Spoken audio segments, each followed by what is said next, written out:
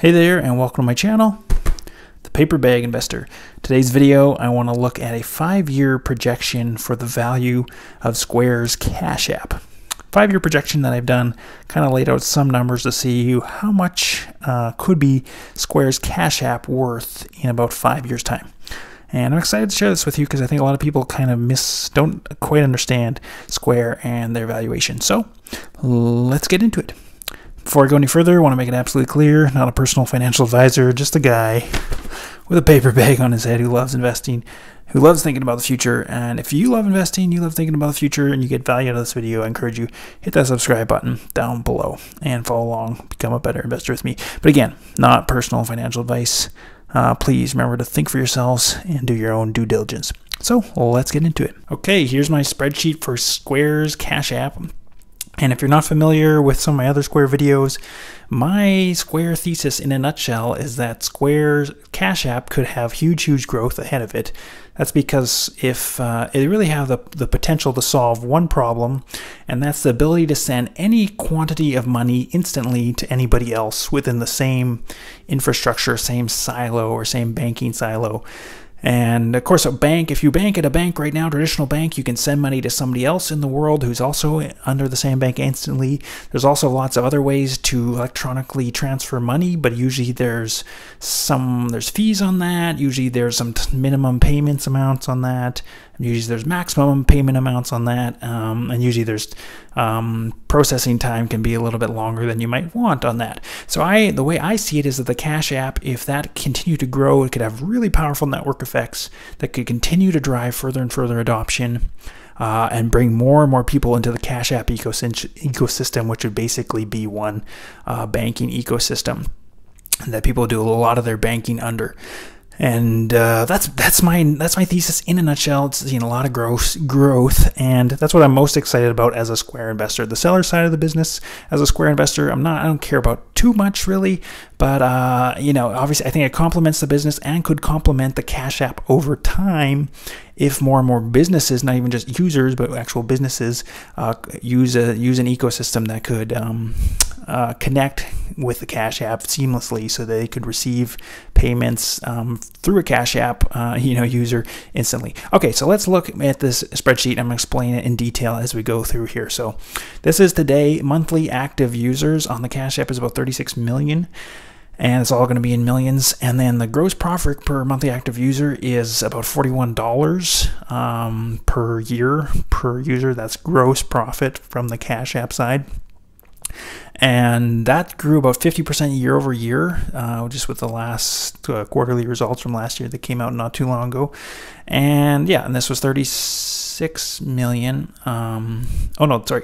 This 36 million number, 50% year over year, the gross profit per monthly active user grew 70% year over year in the last year. Okay, so we're going to project out 5 years into the future and looking at CashApp monthly active users, and these are different growth rates, so compound annual growth rates.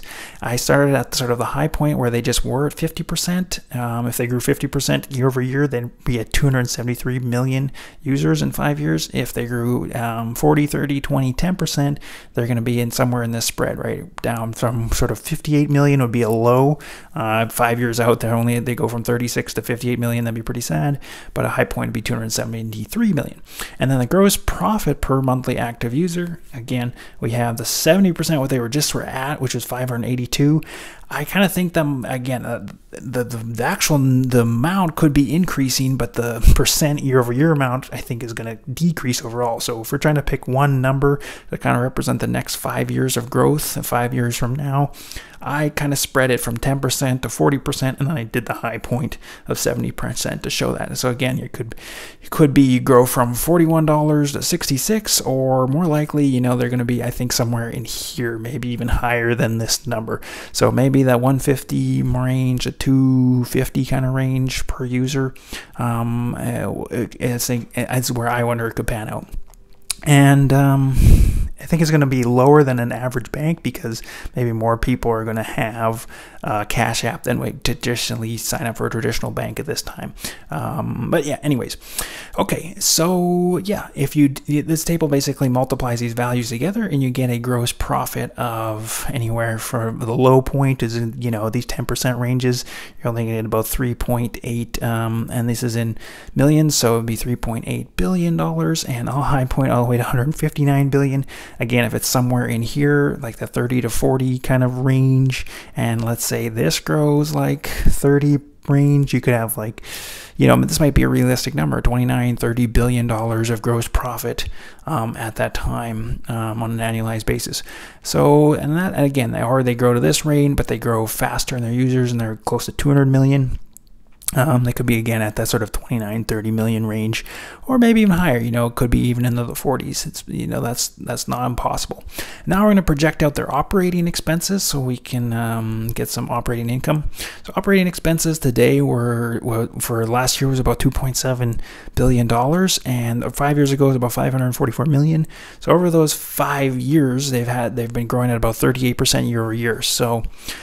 And this is actually operating expenses for the whole company, and I think I'm just taking, again, these are rough numbers, but I'm taking about half of that, assuming half is for the seller side of the business, half is for the CashApp side of the business, and really just looking at just the CashApp side of the business, what that could be worth relative to the whole value of the company today. So right now, if I take half of that, half of the operating expense today, you get about 1.376 billion.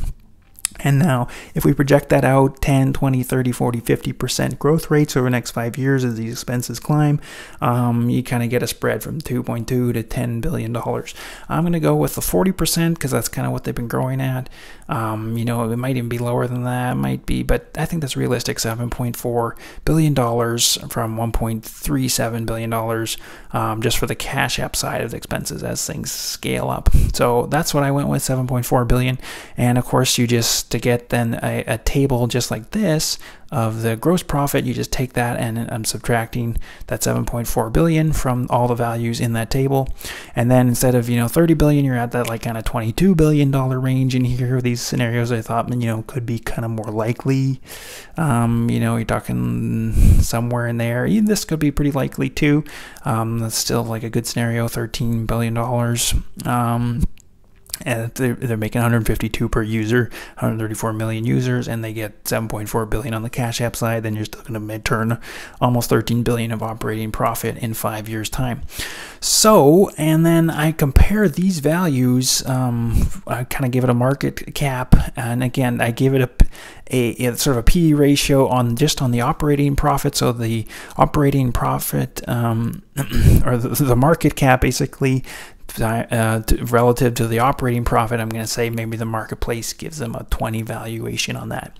So you multiply all these by 20 and you turn out, you go from kind of 13 here, 22 billion here, up to 258 billion, 441 billion here. So kind of gives you a relative what it could turn out to. Like just the CashApp side of the business 5 years from now could be like a $258 billion business if they can grow to 134 million users and $152 per user. To me, that seems pretty likely, a very possible scenario. And possibly even higher into these kind of scenarios where you could get much higher, maybe close to 200 million users, $200 per user.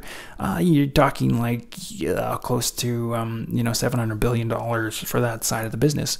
And then I'm looking at sort of the future and present, the future value that we're calculating there, and relative to the present value today. Today's Square, especially after this market slide, it's like a $92 billion business. So you take that ratio of that future value divided by the present, and you get these values. So again, in this sort of slot that I'm picking, you're at a 2.82x. that's very good. If you think you can if you can 3x in 5 years your money, and then you 3x again in the next, you do that twice, 5 years, 3x, and then at that point again, 5x, another 5 years, you 3x again, that's going to be a 9x over 10 years, right? That kind of growth rate. These, again, even much better. You're talking 4.81, 7, you know, somewhere in here. Obviously in here, it's not great if they don't. If they're not, if their monthly their profit, gross profit is only $90 per user, and they grow to, even though they grow to $150 or $152 per user, but they only grow to 90 million, it's not that great, 1.36. So, but I think these would be more likely scenarios. If I had to pick, would be somewhere between these kind of values, somewhere in here. And yeah, and then I gave it as sort of a compound annual growth rate for these values, so you kind of see that again. If you can, like I said, almost 2.82 times your money or 4.81 times your money, that's gonna be like a 23% compound annual growth rate, anywhere to a 37% compound annual growth rate. Super awesome. Like if you can get over, I mean, in my mind, if you can get over 15% a year, you're doing great. If you can get over 20% a year, that's excellent. 25, 30% a year plus, that's phenomenal. So, and obviously there's even higher upside. You could potentially even get closer to 50%. And I want to point out too, you know, what we did here is we're just calculating kind of the value of CashApp, only the CashApp, but we're showing it the future value of CashApp relative to the present value of the entire company. Because when you're buying shares of Square, you're buying the present company, and you're buying the seller side, you're buying the whole ecosystem.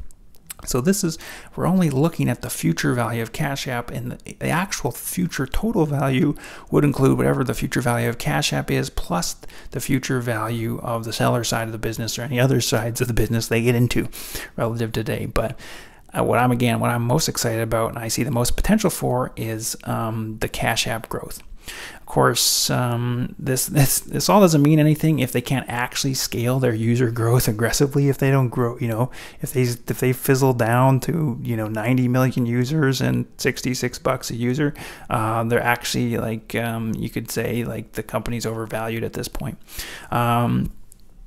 Yeah, so those are my thoughts. But again, I really think that the CashApp is solving a very important problem, which is that right now everyone's banking is kind of done in different silos. And if you have a digital bank, what I'm calling the CashApp, which is sort of a bit, you know, they're calling it a digital wallet, but really making a comprehensive bank, so it's really compelling, not just as a CashApp, you know, not just as a digital wallet to sign up for, but really it's compelling as a user, as a consumer, to say, oh, this could be my entire bank. And that's what they're trying to do with the CashApp. That's also how they would grow this profit per user, is offering all these other traditional banking services, along with other services they're offering, like they're calling it a boost service, which is kind of a way of using the CashApp as a form of advertising within it.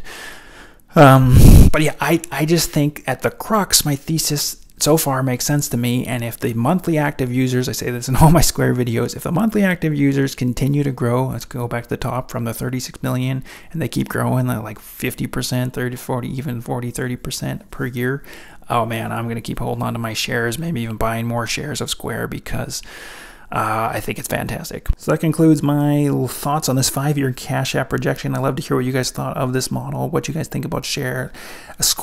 Let us know in the comments down below. And if you got value out of this, I really encourage you, hit that subscribe button and join my channel. Because I think if you like this kind of investing, long-term growth investing, and thinking carefully about the future, you're going to love the content that I'm making on my channel. And I'm going to love to have you here and grow my audience and have you aboard for the discussion, and also learn things from you guys as you guys comment on my videos and give feedback. So, hey, thank you so much for watching. Hit that thumbs up too. It really helps the YouTube algorithm, helps get my video out there to more people. So, thank you so much, and I'll see you in my next video. Cheers.